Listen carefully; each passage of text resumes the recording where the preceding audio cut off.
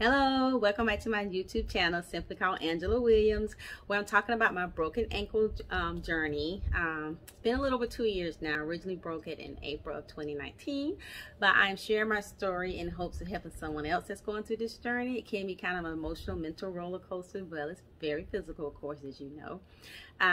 But if you're just tuning into my channel, I did create a playlist with all the previous videos with lots of helpful things and hints that you can do along your journey too. So if you want to, go back and watch those in the order in which I recorded each one.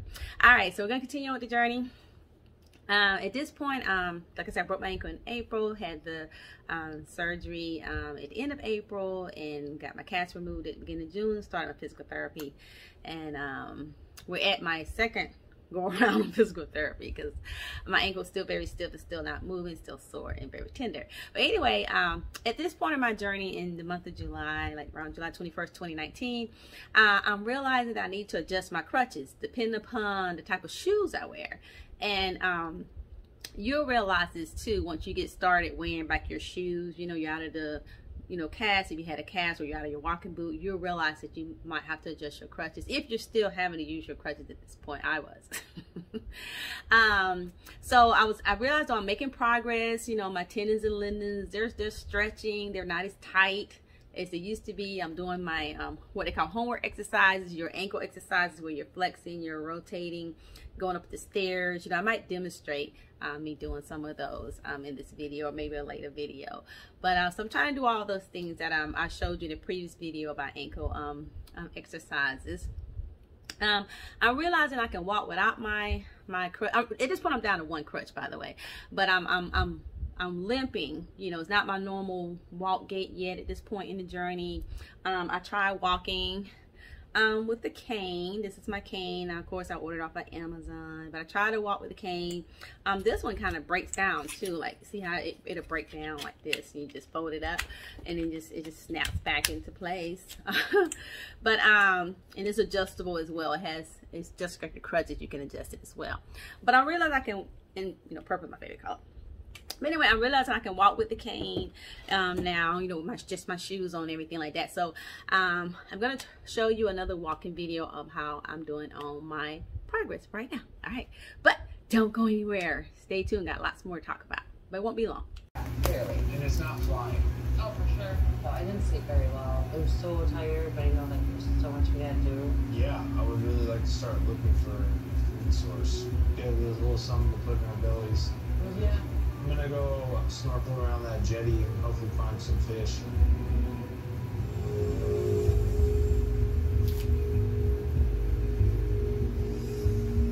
Look for any sort of fish, lobster, crab. No matter what, never come home empty-handed. The South China Sea, it could be an endless resource or it could be the source of your attack. There's sharks, there's undertow, but that's what survival's all about, is, taking risks.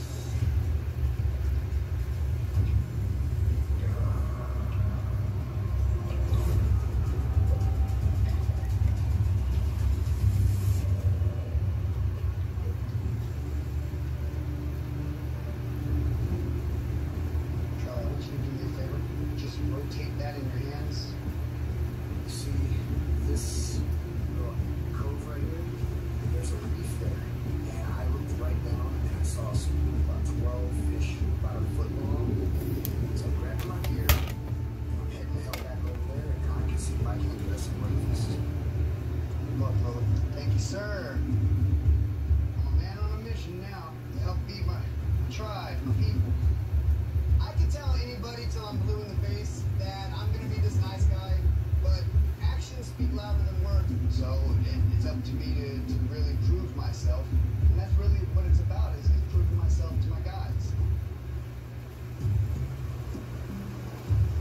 I'm going to start with a small hook. Hopefully, I can bring dinner home.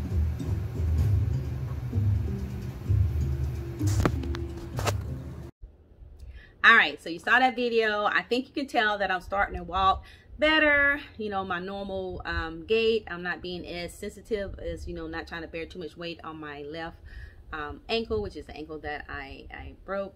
Like I said, I broke all the bones in the ankles, dislocated it. It was the worst of the breaks, is what they tell me. So now, you know, starting my physical therapy with the new physical therapist. And like I said, the doctor was like, you know, if she ain't limping out of there, you ain't doing your job. And let me tell you, it was very painful because, like I said, the ankle wasn't moving. It was very stiff, and she's trying to get that puppy to move. Because, you know, after you get your cast off, if you had a cast, it's a very small window where, you know, you need to get that mobility in that ankle back, you know, and your flexibility, what they call dorsiflexion and everything like that. So anyway, the physical therapy that she was doing, she was just like pushing, like this is my foot. She was just pushing on my ankle, trying to get it to flex beyond 90 degrees. And that hurt because it's like, I don't know, it's like a bone. I still had the pins and rods in and screws in my ankle. And it just, I don't know, it just hurt, y'all. That's all. I was screaming. I was just cursing. She was apologizing to people in the room, like, I'm sorry, I gotta get her ankle moving. I was calling on dear Lord Jesus. Okay. And so then but before she started though, she did let me ride what they call on the bike, you know, to warm up the muscles in the ankle, you know, everything like that. And no, actually, no, she did that. No, she did the painful stuff first. Then I rode on the bike to get it warmed up. Then we did some other exercises like heel stretches. I held onto a bar, like a gymnast bar, you know, held onto that, going up and down, you know. And then I had got on this machine. I don't know what it's called, but you lay down like on your back, and your legs are up, and you're pushing these weights. You're going down, you're pushing, and your weights, and you're pushing, and then you lean off with your heels. So anyway, most of the physical therapy that I did at that facility, that's mostly what I did. And then at the end, I would get on the treadmill for like 5 minutes at 2 miles per hour, and then I eventually would build up to the last thing I do would get on the treadmill 10 minutes per hour. I mean 10 minutes, you know, at 2 miles per hour. So that's basically what I was doing. She was doing a lot of physical work with me, trying to get my ankle to push, and a lot of stretches and pushing, and then just pushing down on it, all kind of stuff. It was insane, and it was very painful. So I don't know, the next day after that, of course, I'm back, you know, working in the office, going to work, doing my physical therapy on my lunch break, you know, just whenever I can. And I don't know, I had like a mini breakdown. Let's say the emotions hit you sometimes. Some people go through it, some people don't. But my husband helped me get through it. I think somebody at my job was telling me to use some what they call CBD hemp oil topical cream to help with the inflammation, because apparently a lot of inflammation goes on when you do this type of injury. And that seemed to have been working.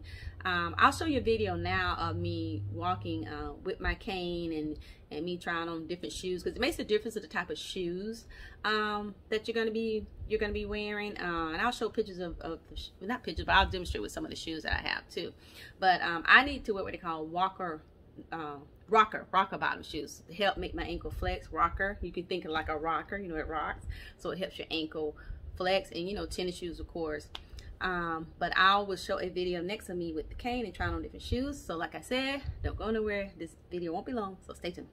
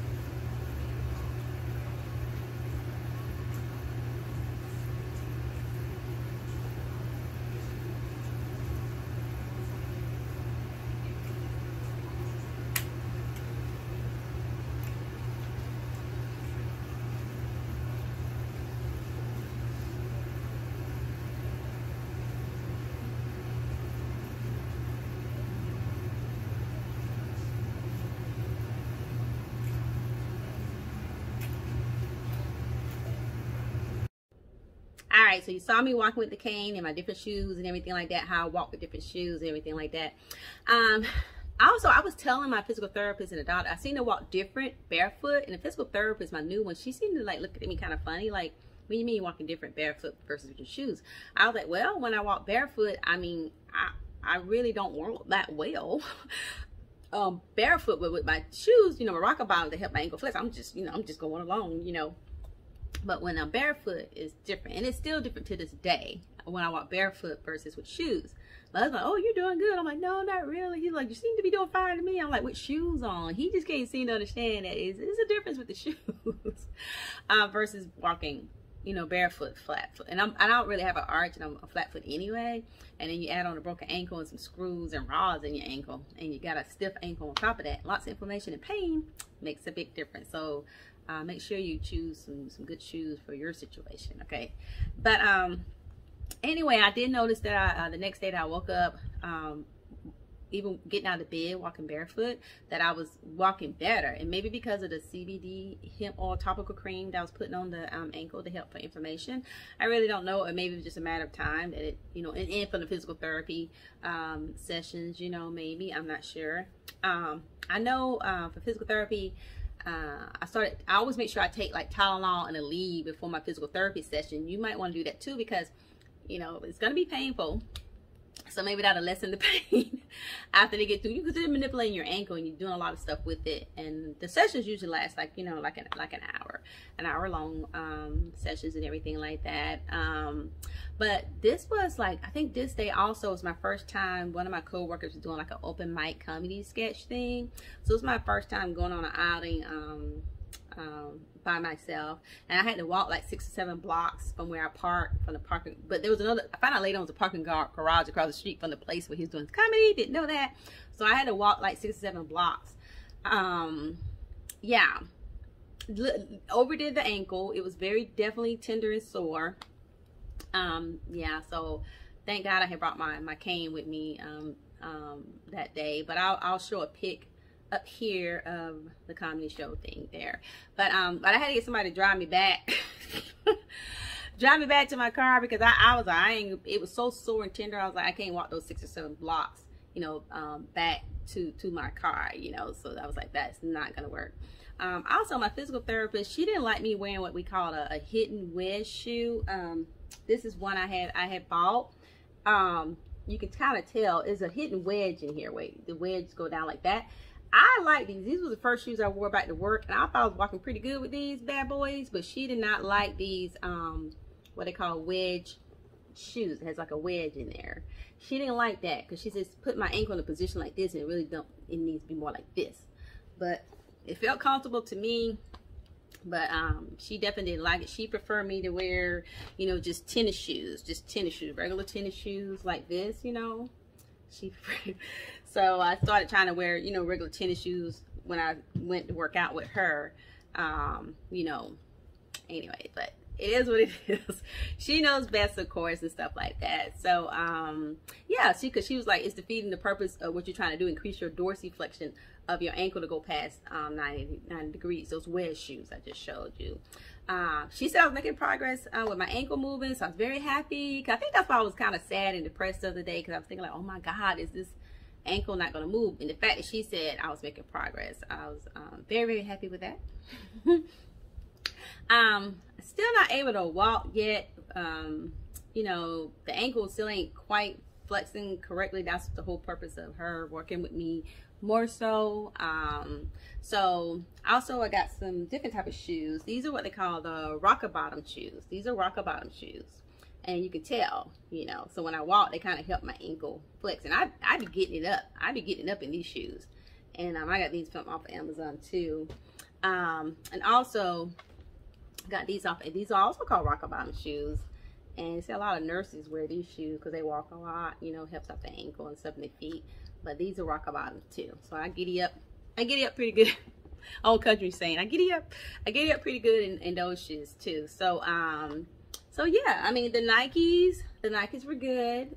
Your feet are swollen though, so these are really like, these are men's, I don't know, size 8 or something, I don't know. But anyway, yeah, these were pretty good. Your feet swell, so sometimes I had to get shoes that were wide like my shoe size, but in wide when I normally wear medium, because a lot of swelling was still going on for me. So, and now that I'm healing, the swelling's going down, they're a little loose on my foot, but at the time that's what I needed. So now I'm trying to walk, you know, without limping and without any assistance. Then my physical therapist said, she mentioned something about what they call a Dynasplint. It's some stretch device. You know, she said she was talking about it. She's trying to see if my insurance would cover it. And I'll show a pic of it at the end. It looks like this crazy contraction thing. Yeah, kind of crazy, but I'll show you a picture of that. Also, she didn't like me coming in there in my physical therapy sessions with the crutches, because she felt like I should be walking without the crutches. So first time I came in with both crutches, she was like, at least come in here with one. So I tried to do it with one crutch the next session and everything like that. Walking with the tennis shoes, you know, I had to walk at work. I had to walk down this long corridor at work, so that's why I still had the crutches, you know. But so today, when I went back the next day, I was supposed to get what they call that Dynasplint. Like I said, I'll show you a picture of that, the Dynasplint. And I woke up after using that Dynasplint, because I'm supposed to wear it at night. But not necessarily at night, but at least you try to increase the time that you put it or have it on, because it's stretching and it's a lot of tension on there. And you saw the pic of it, it's like a mechanical thing where it's actually stretching everything. So it, you know, it hurts after a certain period of time. Okay. Just imagine somebody pulling and pulling and pulling, constantly pulling, putting pressure on it, pulling it. So, but I did notice that after wearing that I was able to, you know, walk a little bit better with it. I noticed that I could walk a little bit better, even barefoot, the next day after wearing the Dynasplint. But I was scared to run crutch to the bathroom, so I still use both crutches. I don't know, I think it's just a mental thing. Because usually when I first get out of bed, my ankle doesn't really flex, and it's like I'm walking like a kickstand. I'm actually walking with my left ankle that I broke, like with a kickstand, like walk. It's weird. But anyway, that's I don't know. But so more physical therapy. It's gonna be more painful. Everything like that. You know, they was fitting me for that Dynasplint thing to wear for 30 minutes to see how I did with it before I actually took it home. Then it's a tension thing on it where you can. They started me at a 4, and as you go along, you try to increase the tension of the Dynasplint. So yeah, so I think I tried it with a 4.5. It felt like torture, and she was like, okay, we'll put it back down to a 4. And after 11 minutes, but you're supposed to like wear it for like 30 minutes and try to increase your time up to an hour, 2 hours, 3 hours, so on and so forth to wear it. It's supposed to gradually increase it to 3 hours, or the maximum, which is 6 to 8 hours. So I was later on in my journey, I started trying to sleep with that thing, but but anyway, so I woke up, you know, my foot was like really sore for some reason. It was like this dull aching. I mean, it was hurting. I don't know what was going on, but I had to take a tramadol, which is another type of painkiller. And then yeah, so that Dynasplint thing, yeah, I'll show you with it on me next. So yeah, but anyway, I wore that Dynasplint for 45 minutes. Started out at a 4, like I said. I had to reduce it down at home to a 3.5. Then I eventually to a 3, because I don't know, it does seem to be helping me walk better. So, you know, I'm trying to get back into the normal groove of things. I like, you know, going out to lunch with people, and, you know, quickly realizing though, after about 2 hours, that my foot would start swelling and feeling uncomfortable. I guess because it's just hanging down, I don't have it elevated, so it's still at that point where after just sitting for 2 hours, it starts swelling. I can't really walk. I have to like rock my ankle and my foot. You know, I'm like, okay, this is what you're doing. So I'm cranking up my ankle, trying to get ready to walk. It was just really really tender and sore. But you'll probably just start just shopping for all kind of shoes to see what shoes works best for you. You know, I went shoe crazy. I'm not even a shoe person, but yeah. So I was walking around trying to find shoes. It was a really hot day. I think inside my car it said it was 102 degrees. I'll show you a pic of my ankle. The swelling is kind of going down, but this is the end of this video. I hope you're enjoying this. The next video I'll be talking about going to see a new ankle foot specialist doctor, not my orthopedic surgeon who did the surgery. And I'm going to her because I was researching what I can do to help my ankle and help reduce inflammation. What was something new out there that they were trying? It's something called MLS Therapy. And I'll put a description of that at the end of this video too. If not, I'll talk about it at the beginning of the next video. But that's it. So stay tuned with me. I hope this is helping you. As I said, feel free to watch the other videos. I did create a playlist, and good luck on your journey. All right, talk to you later. Bye.